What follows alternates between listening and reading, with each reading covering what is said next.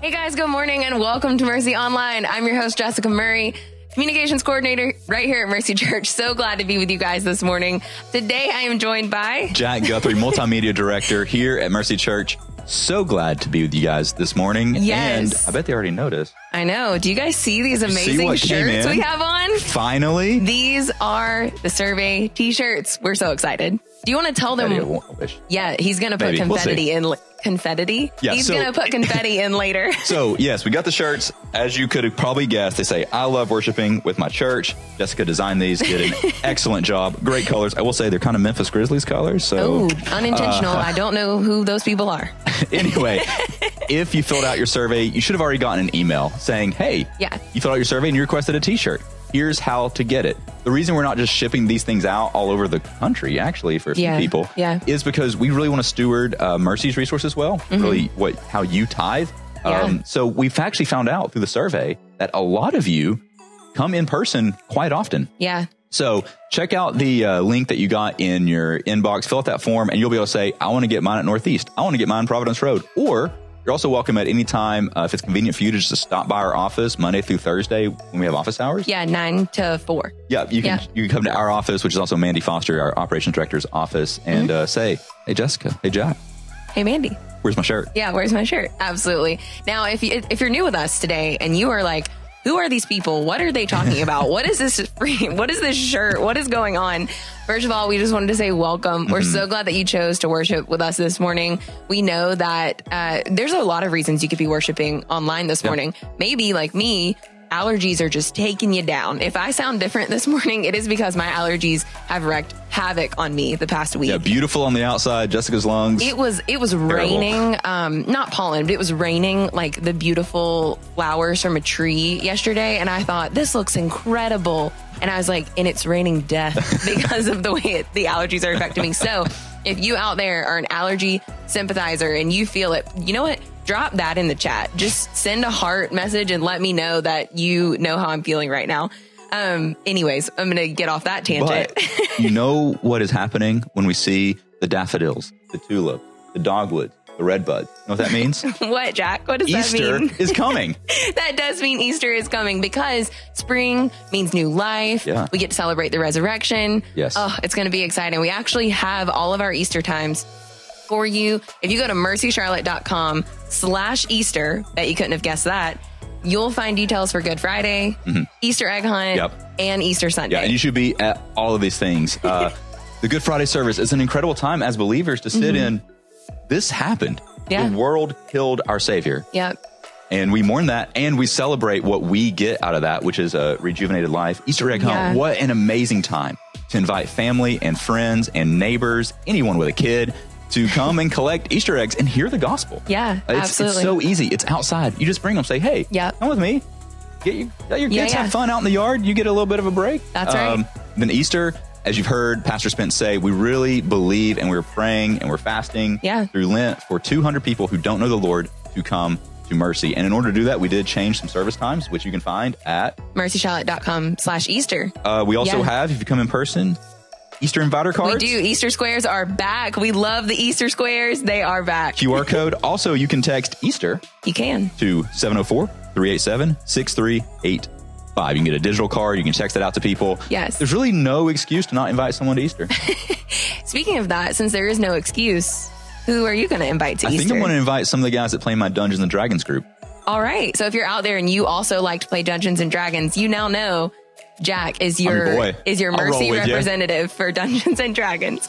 I think I'm probably going to invite my hairdresser. Great. Yeah, she's joined us before, but also if you're watching, Kat, would love for you to totally come this Easter. That's your invite right there. Can't wait to see you. I'm actually going to get my hair cut soon. So actually, I think Bailey's setting an appointment with Kat to get my hair cut as well because it's getting shaggy. There you go. We all have the same hairdresser here at Mercy. Which is great. All right. Well, I know we're getting ahead of ourselves. We're just so excited about Easter and the fact that it's coming. And especially for Jack and I, who like a lot of our jobs is telling you guys about the exciting things that are coming. We get excited like a month in advance for everything that's happening. So anyways, let's get back to this Sunday. We're glad that you're here. We're actually going into our Exodus series. I know last Sunday was a little different. We had Compassion Sunday. you can see my Exodus scripture journal is starting to fall apart because I've been bringing it with me every week to church. So if you don't yet have your Exodus scripture journal, you can go to our homepage, mercycharlotte.com, download your free version there. You can follow along with scripture. What we're going to do for service is we're going to have a time of worship. After that, Pastor Spence is going to lead us in a message through Exodus. Then we're going to go back into another time of worship. And then Jack and I will actually come back and just reiterate a few things that are happening in the life of Mercy. And we'll kind of close down the Sunday service for you. Yeah, sounds great. So if you guys are ready, I would say put your coffee down. Put your hands up. Let's praise the Lord. My hallelujah belongs to you.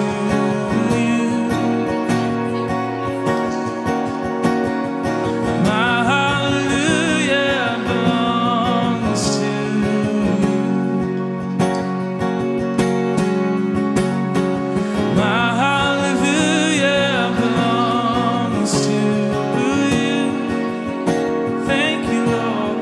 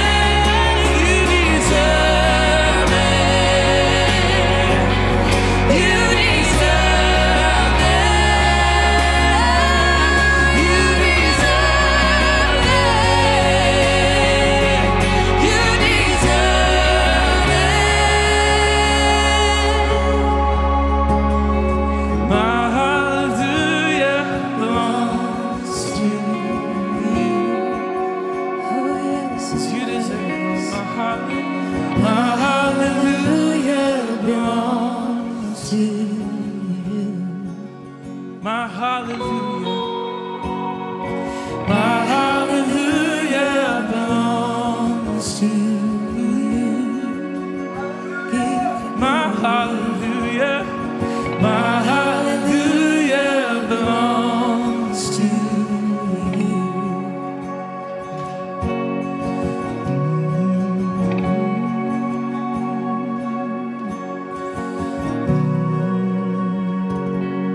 Can we tell him he's worthy today? It would take more than a man to lead the slaves from bondage. It would take a god.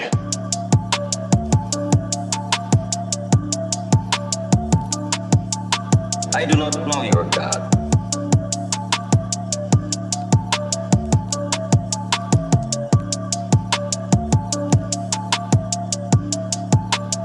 Let my people go.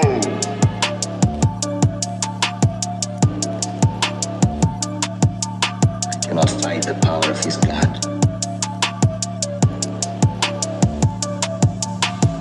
His God is God.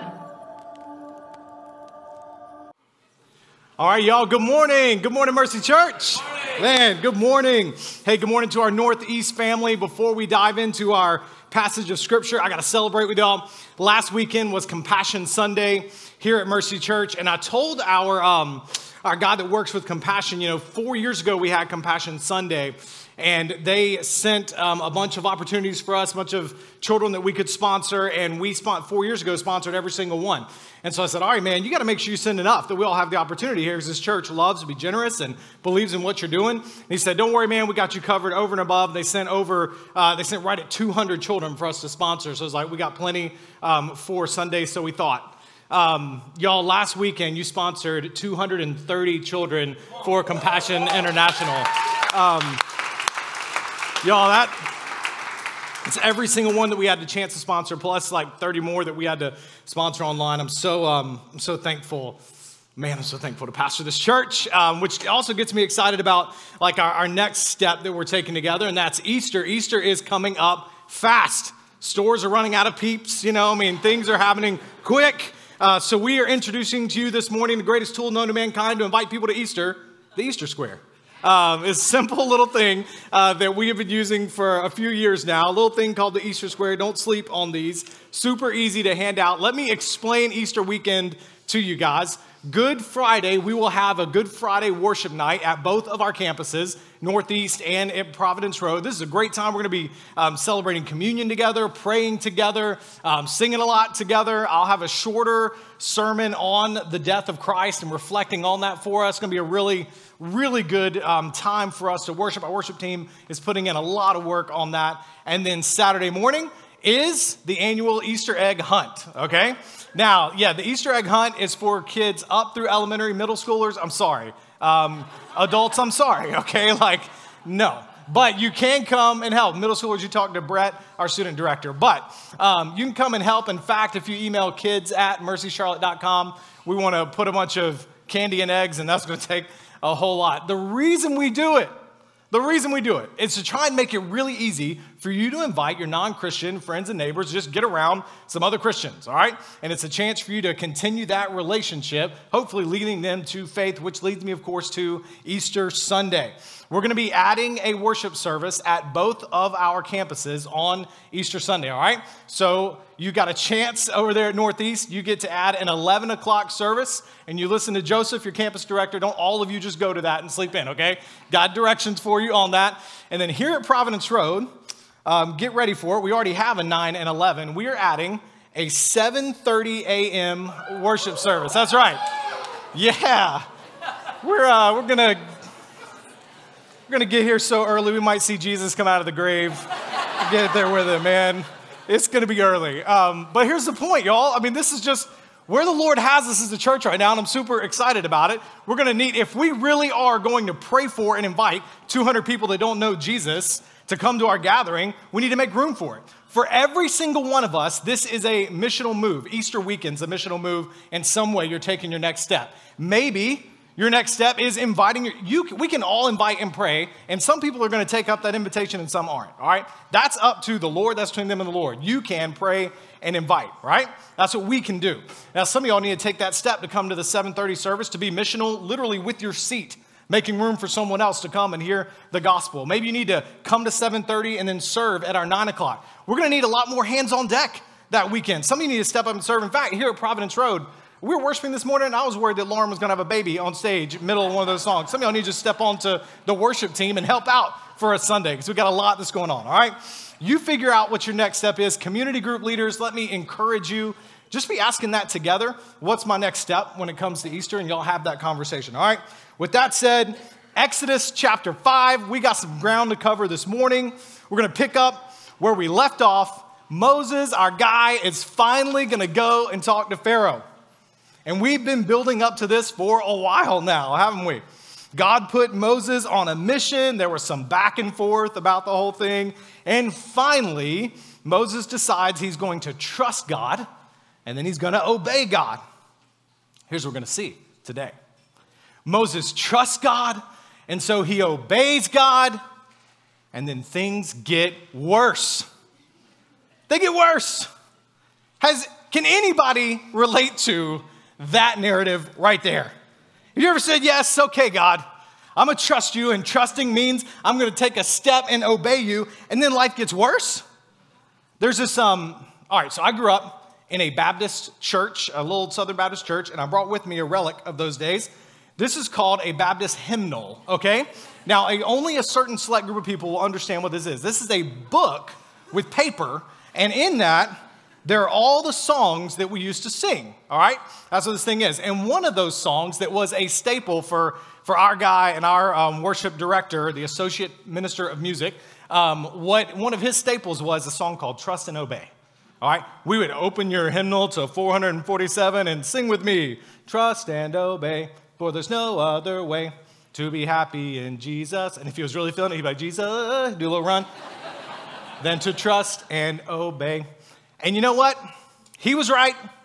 That song is theologically accurate. There is no other way to be happy in Christ, to be content and understand who you are in Christ and to walk forward with him, than to trust and obey. But y'all, I feel like there was something missing in that chorus that got implanted deep into my brain.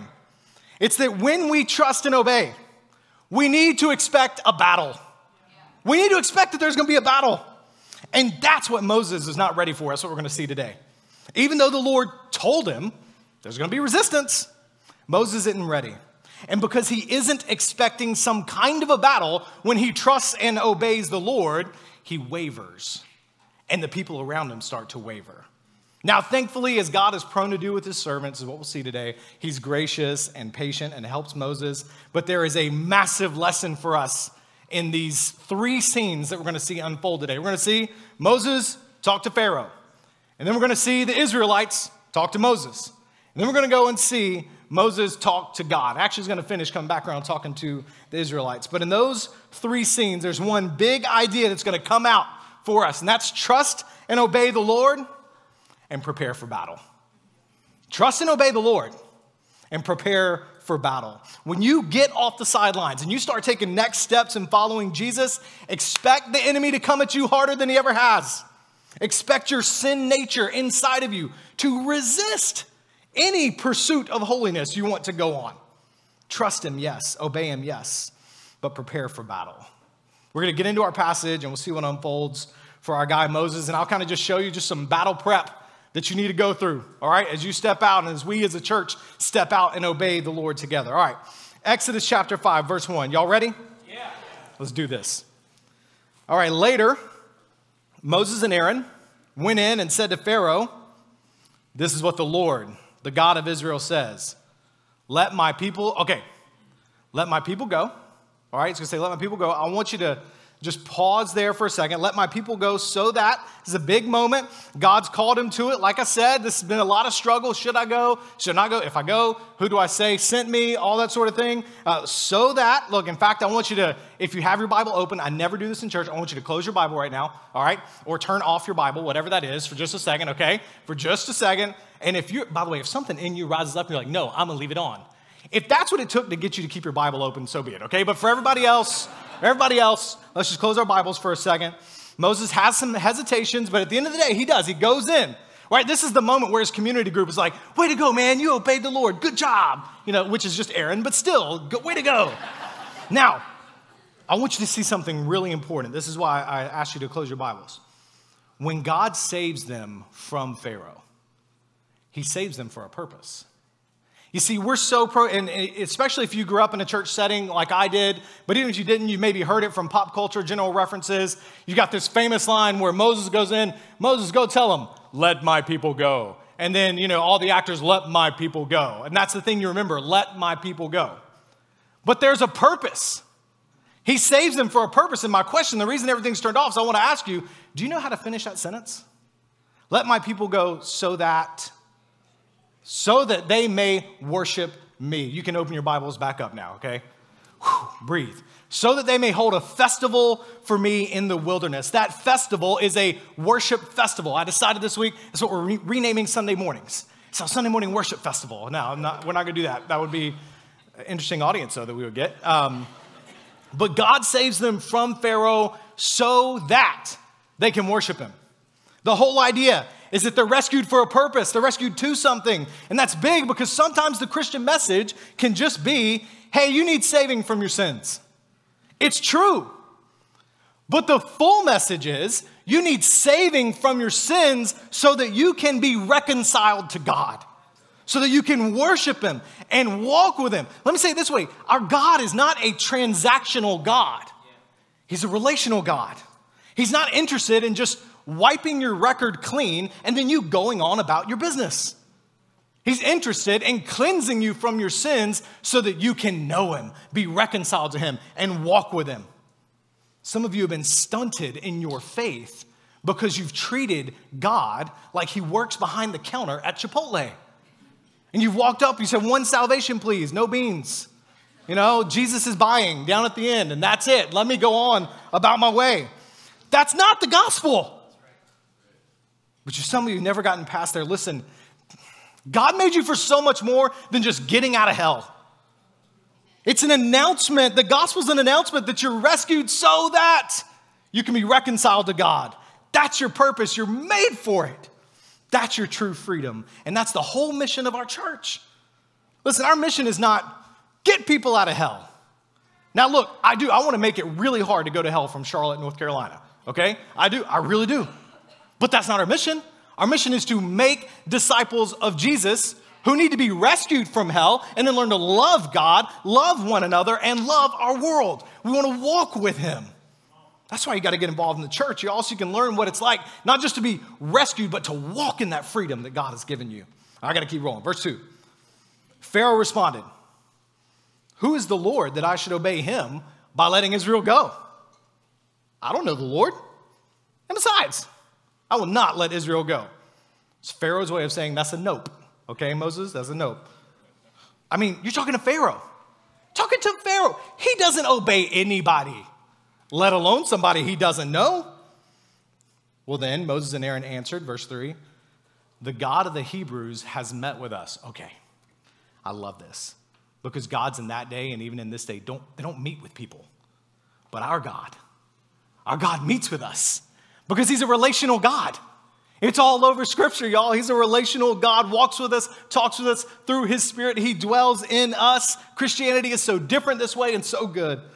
He says, the God of the Hebrews has met with us. Please let us go on a 3-day trip into the wilderness so that we may sacrifice to the Lord our God, or else he may strike us with plague or sword. The king of Egypt said to them, Moses and Aaron, why are you causing the people to neglect their work? Get to your labor. Get back to work. Pharaoh also said, look, the people of the land are so numerous, and you would stop them from their labor. By the way, there's a little bit of fear that Pharaoh's saying in there. If you remember where Pharaoh said earlier, I'm going to actually put them into all of this labor because they're so numerous, I'm worried they're going to rise up and overthrow me. He's not interested in or concerned by the God of Hebrews. He doesn't care what's at stake for them.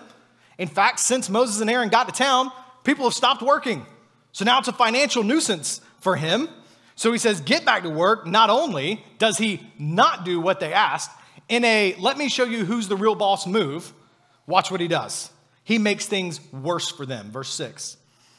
That day, Pharaoh commanded the overseers of the people, as well as their foremen, don't continue to supply the people with straw for making bricks as before. They must go and gather straw for themselves, but require the same quota of bricks from them as they were making before. Don't reduce it, for they are slackers. That's why they're crying out. Let us go and sacrifice to our God. Impose heavier work on the men. Then they will be occupied with it and will not pay attention to deceptive words. Pharaoh's threatened, y'all. And when the enemy of God is threatened, he will fight back. He's going to make things harder than before. And I'm telling you this because there's a version of Christianity that doesn't really have a label, but I've found it to be in ministry between Raleigh-Durham and in Charlotte, a very prominent version of it that's among especially educated people that just simply does not believe that there is a real enemy out to destroy you and your relationship with God. It's too mystical, too abstract, or even mythical sounding. And if you're honest, what you end up, you won't say it out loud in church or something like that, but you think to yourself, I'm too educated, too rational for that kind of belief. And yet Scripture says, 1 Peter 5, be sober-minded. This is what it means to be sober-minded. This is what it means to be rational, be alert. Your adversary, the devil, is prowling around like a roaring lion, looking for anyone he can devour. Let me make sure you understand who your enemy, Christian, really is. The devil is, according to Scripture, an angel who rebelled against the Lord, who is cast out along with his legion of angels. He is not like God. He's not all-powerful and all-knowing, but he's the commander of evil. He commands an army of demons who do his bidding and can deceive and torment people, even Christians. His sole aim is to sever your relationship with God here on earth and forever. He's real. He's powerful. He hates God, and he hates you. He doesn't want you walking with God. He doesn't want your family walking with God. He doesn't want your friends walking with God. He hates God. He hates you. He hates all of us, and he's not playing games with you, so don't play games with him. And y'all, he's not the only thing working against you. Satan, we could call the enemy outside us. And that's what we're preparing for today. But there's also an enemy inside of us. And that's the corrupted desires of our heart that the Bible calls our sinful nature. The Bible says, left to ourselves, we don't choose to follow God. We don't choose his side of the battle. Left to ourselves, we choose darkness. Every person in different ways, but we are by nature sinners.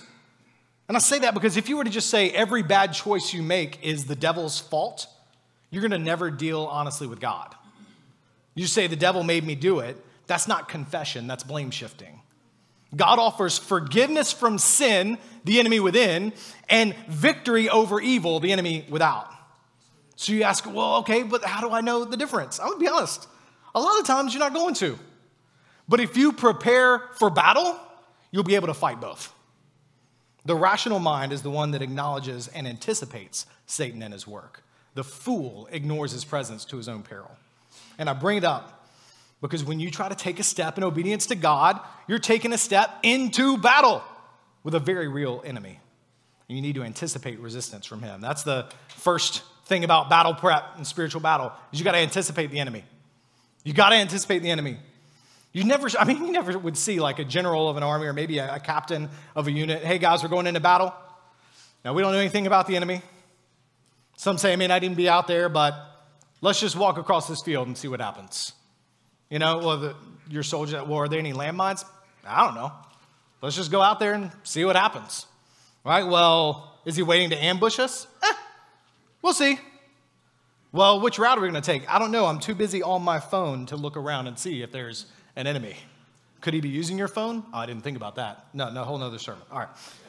Look, whether it's resistance coming to church, resistance reading your Bible, distraction in prayer, resistance to the gospel when you share it. I mean, if we're all trying to invite 200 people that don't know the Lord to our Easter services, I guarantee you the enemy is going to put up resistance to that.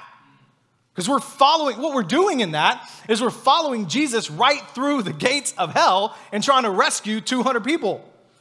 Satan doesn't want that, period. End of story. But the Western mind doesn't like to believe in that realm and in that reality because we can't explain it through the scientific method. When you step out and obey the Lord, you got to expect resistance. And then when you do, y'all, it's going to sound strange, but you'll actually be able to find a little bit of joy in the battle. I know that sounds twisted, but look, soldiers don't put on armor, and we're talking about armor towards the end of the sermon, and don't learn how to fight and carry weapons so that they can sit around idle. They do all of that in prep for battle. And when they finally encounter the enemy, they kick into gear because it's what they're trained for. We must be in the right spot. We've anticipated him, and now we're ready. Let's keep going. I want to show you more on this. Let's jump down to verse 19 where we see the second scene, all right? That's Moses with Pharaoh. Now the second scene is the Israelite foremen. The Israelite foremen saw that they were in trouble when they were told, you cannot reduce your daily quota of bricks. So when they left Pharaoh, they confronted Moses and Aaron, who stood waiting to meet them. May the Lord take note of you and judge, they said to them, because you've made us reek to Pharaoh and his officials, putting a sword in their hand to kill us. They're frustrated. Understandably frustrated. Their first step towards freedom seemed like a step backwards.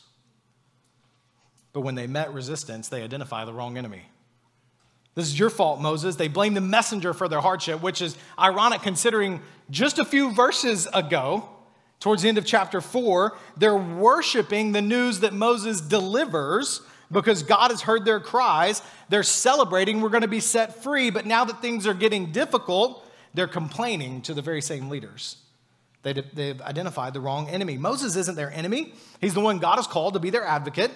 They're going to do the same thing a few chapters later when they're out in the wilderness and things get hard. They start complaining about Moses. Why'd you bring us here, Moses? It would have been better if we could have just stayed in Egypt, Moses. Yeah, Moses. When they heard good news from God, listen, they worshiped. When they encountered resistance from the enemy, they grumbled. One of the keys to understanding Exodus, I told you week 1, is that we often find our best application when we put ourselves in Israel's shoes. And that's really true here.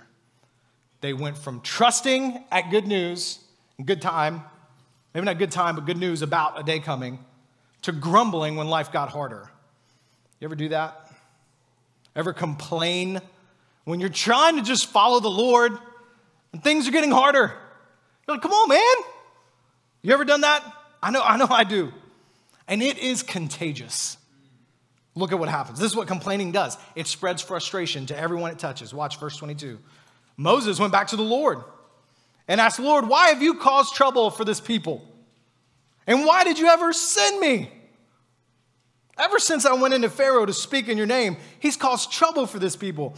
And you haven't rescued your people at all. He is all in his feelings right now. And he asked that question that everyone asked day 3 on a short-term mission trip. Why am I even here? Like day 1, you're like, oh, look at God's bigger creation. I never knew something outside of this. Day 2, you're like, I love the people that I'm meeting. I wish they would use air conditioning. And day 3, why am I here, God? Why did you send me? Because here's what we tend to think.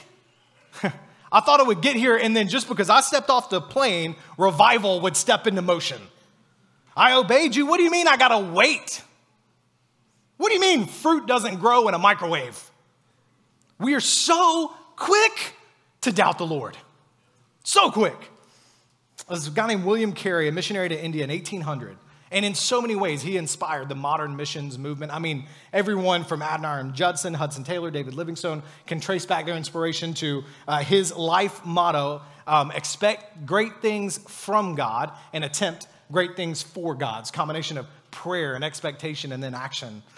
But look, he went to India because the church sends God's people to all people. And he worked for 7 years before he baptized his first convert. 7 years. Here's my next thing for you in battle prep. You got to wait on the Lord and pray. You got to wait on the Lord and pray. Some of you have obeyed God and things have gotten worse lately. Your spouse is still cold to you even after you've tried forgiveness. In fact, now they're skeptical of your motives. Of course they are. The enemy underneath that is threatened. Your children are still running from the Lord. You've tried everything. Everything the Bible says you've tried. Your neighbor's still resistant to the gospel, and you've tried everything. You're right there on the edge of doubting God. Is he real? Why did you even send me here? And all the while, we just need to wait on him. And what you need to be reminded of today is that he does hear the prayers of his people.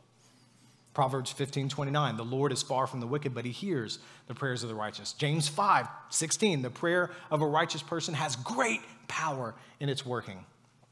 A pastor named Samuel Chadwick lived about 100 years ago, said this at the, it's like 1920. He said, the one concern of the devil is to keep Christians from praying. He fears nothing from prayerless studies, prayerless work, and prayerless religion. He laughs at our toil, mocks at our wisdom, but trembles when we pray. Y'all, our prayers are powerful, they are effective, and sometimes we get it so reversed. We think our effort and our wits is what's really effective, and prayer is just kind of secondary. But there's power in our prayer. You think about the book of Acts.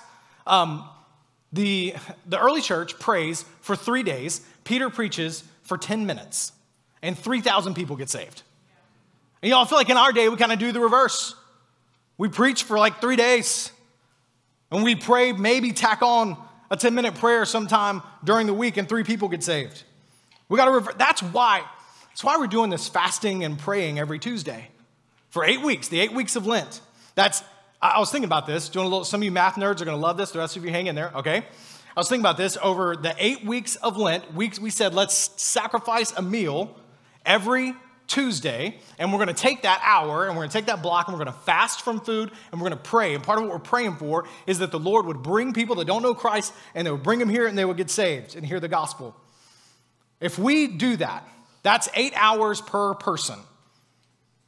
It's about 1,000 people that attend Mercy on a given weekend. That'd be 8,000 hours of prayer. Let's just say we hit 25% of that. That's 2,000 hours of prayer. And I'm going to preach for about 30 minutes. I think the Lord is in that kind of math. Because prayer is the expression of faith that unlocks the power of God. And then here's what I'm satisfied in. The answer to those prayers is the Lord's timing, not ours.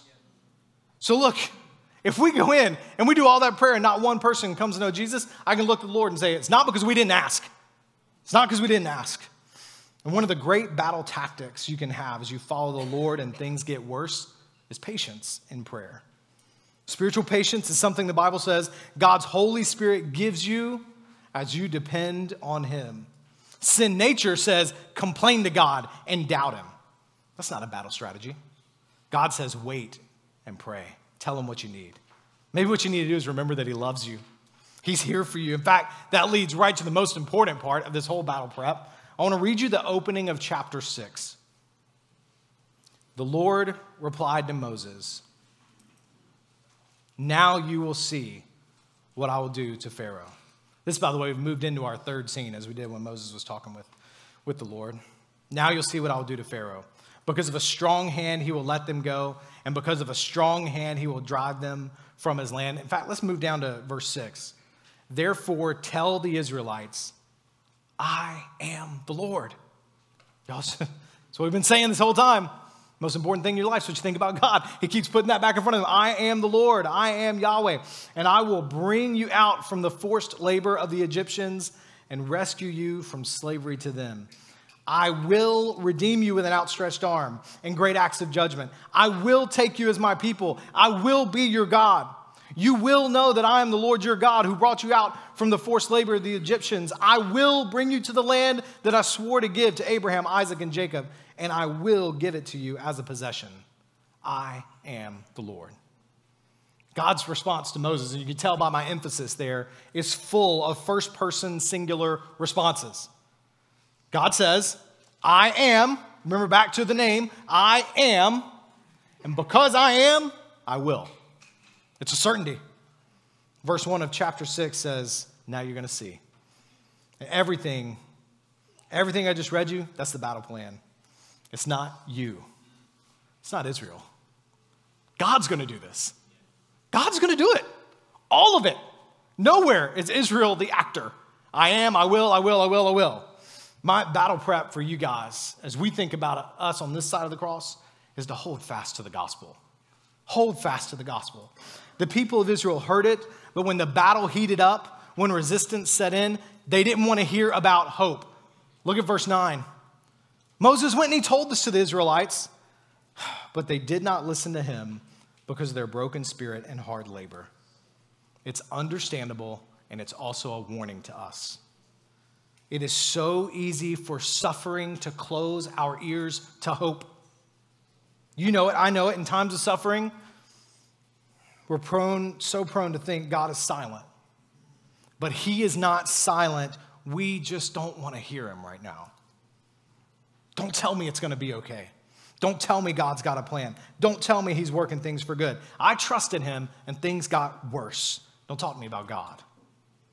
Y'all, think the Exodus, if you've ever felt that way, the Exodus is here to pry our hands off our ears because our heart needs to hear that God has not forgotten us when things get hard. In fact, according to chapter 6, verse 1, he's working when things get hard.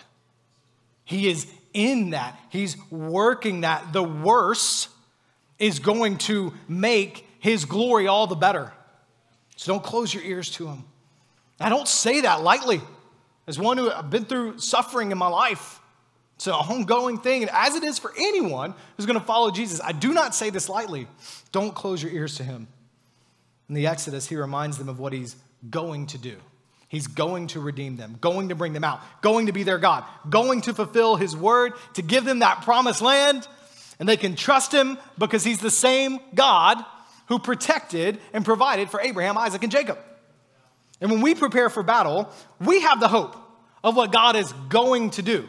Namely, going to bring us, his church, his people, into the true promised land, which is heaven itself. Eternity with the Lord, in relationship with him, walking with him. But y'all, we also have the hope of what he has done. The gospel plants our feet in the past victory of Christ over sin and death in his resurrection, and the future victory of the kingdom of God for all eternity. And in Christ, you're standing in and then walking towards victory. Victory, which is why Paul's going to say in Romans 8, you're more than a conqueror through him who raised Christ Jesus from the dead. That unchanging truth, that is the armor against the attacks of the enemy. That he rose from the grave, that's armor. The Apostle Paul believed in a real battle against a real enemy so much that he put battle armor language on how you walk forward in the gospel. This is Ephesians 6, verse 13. For this reason, take up the full armor of God. You only take up armor if you're going into battle. We got to wake up, church. Take up the full armor of God so that you may be able to resist in the evil day. And having prepared everything, take your stand. Then he explains, stand therefore with truth like a belt around your waist. Belt holds everything together. What is the truth? I'm the way, the truth, and the life. No one comes to the Father except through me. It's Christ and his gospel, that you were loved with a love so deep and so powerful that nothing could ever separate you from it. Wrap yourself in that love. It'll hold everything else. Stand therefore with truth like a belt around your waist, righteousness like armor on your chest. The chest armor protects the vital organs. Put on God's righteousness.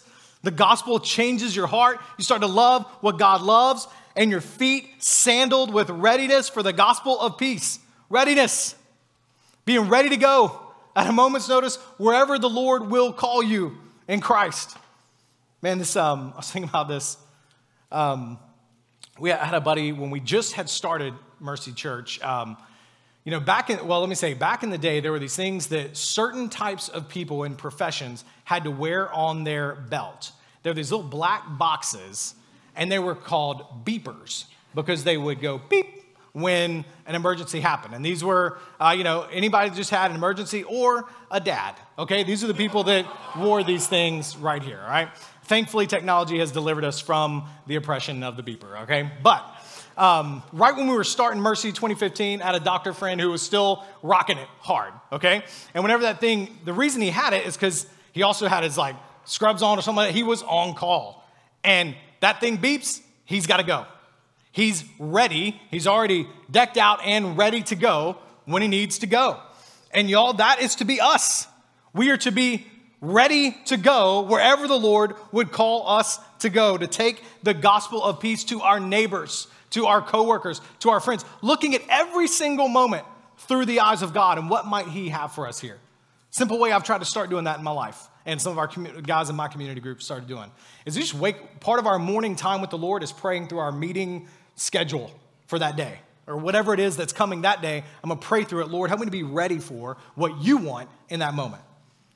Verse 16 of Ephesians 6, in every situation, take up the shield of faith with which you can extinguish all the flaming arrows of the evil one. The shield of faith guards you against Satan's flaming arrows. What are Satan's flaming arrows?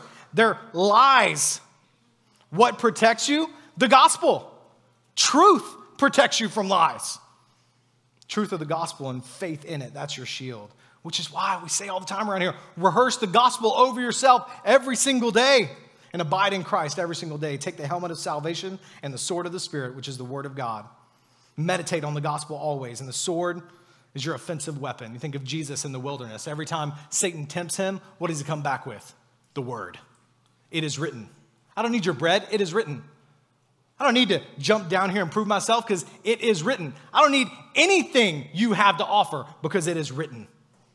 Open the Bible and let the word of God change you every single day. Pray at all times in the Spirit with every prayer and request, and stay alert with all perseverance and intercession for the saints. Wait on God and pray. Y'all, Pharaoh was a real enemy. He had real power. And Satan is a real enemy and has real power. There was only one hope for Moses, that God really will do what he said he would do. Same is true for us. We got one hope. It's the hope of Christ that we can stand firm in, feet planted firmly in belief in the death and resurrection of Christ, and the hope of glory. One day we'll be with him forever. Y'all, if you don't know that hope, I implore you, give yourself to that hope. He is worthy. He is the only sure thing in all the universe. The only sure thing, your only hope against the battle. And if the battle's a little worse right now, or maybe a lot worse right now, he has not forgotten you. He has not forgotten you. Let me pray for you.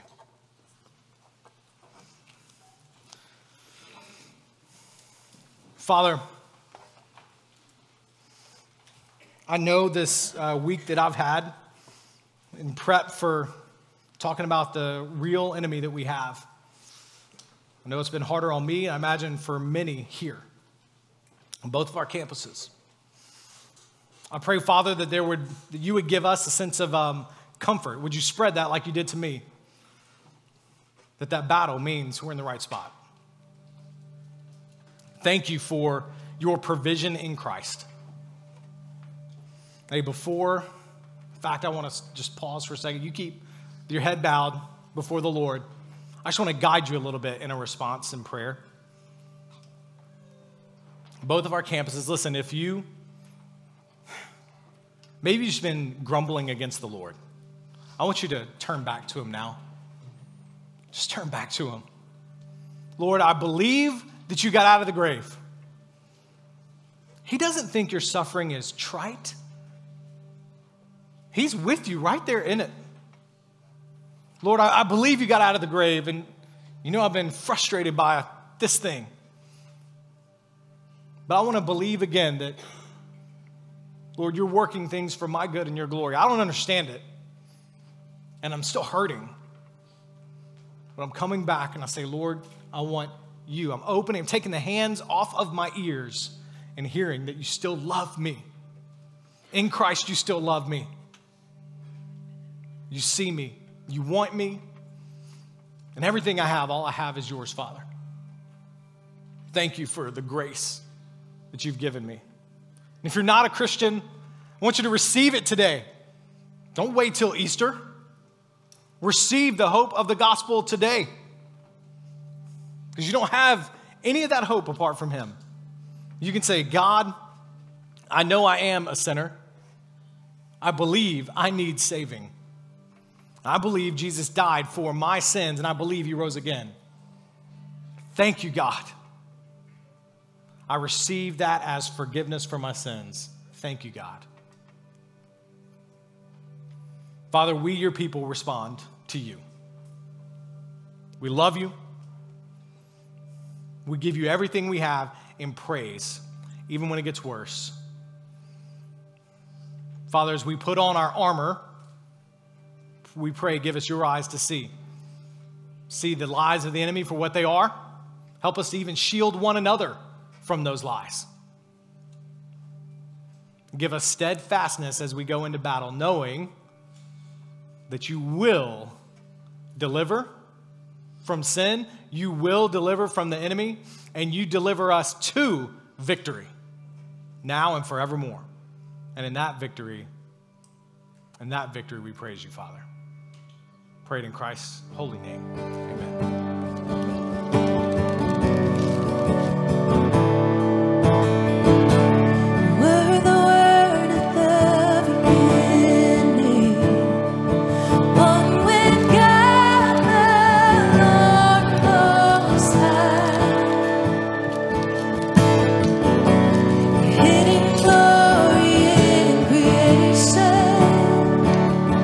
Now revealed in you.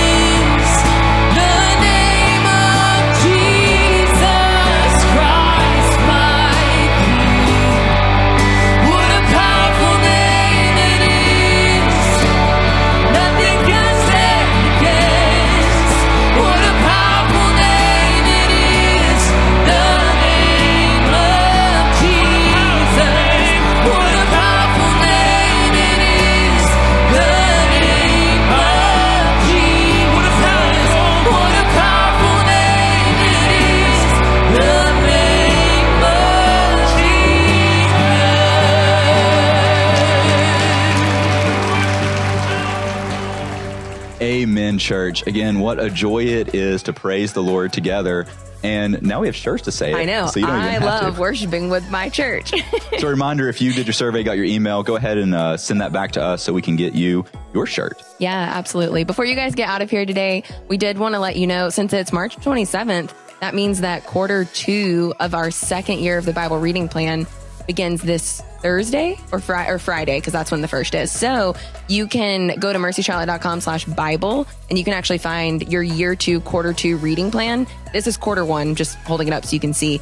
But if you want a physical copy when you're in person on a Sunday, you can grab one. They'll be in the lobby. So we have those for you, but we really want to encourage you through the Bible reading plan, through these scripture journals. We just want to encourage you to be spending time with scripture outside of Sunday.